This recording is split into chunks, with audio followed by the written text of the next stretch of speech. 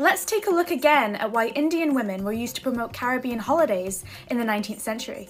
This is a remake of my original video, which many of you told me was misleading.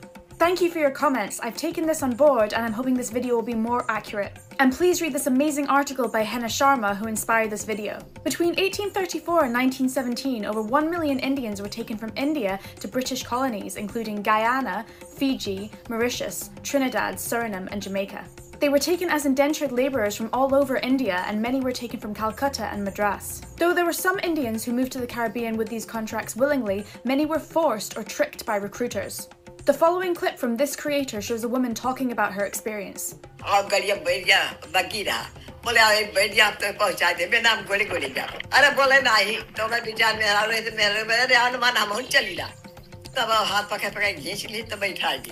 Faizabad Deepu में कितना दिन रख ले सब तो है? 1 महीना। दीपू में से बाहर निकल सका था? These indentured labourers' contracts came about because slavery had been abolished under the Emancipation Act of 1834 in Britain, and so plantation owners needed labourers. These indentured labourers' contracts were classified as unfree labour, meaning the workers had no power or freedom over their work contracts.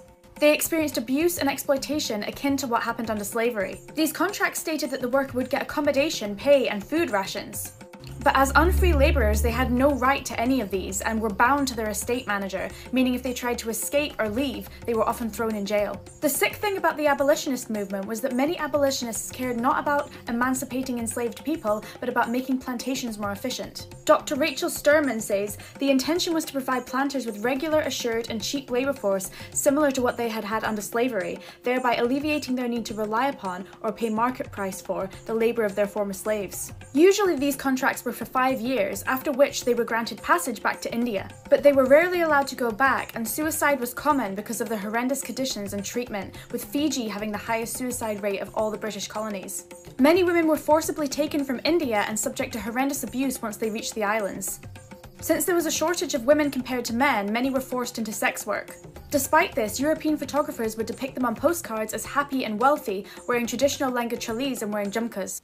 The aim was to hide the exploitation of these workers and portray the indentured labourers as happy and content in their new life. The women on these postcards were referred to as coolie belles. Andial Gossin's Cane Portraiture series reimagines these postcards in modern day. If you're interested in reading more about this topic, here are my sources.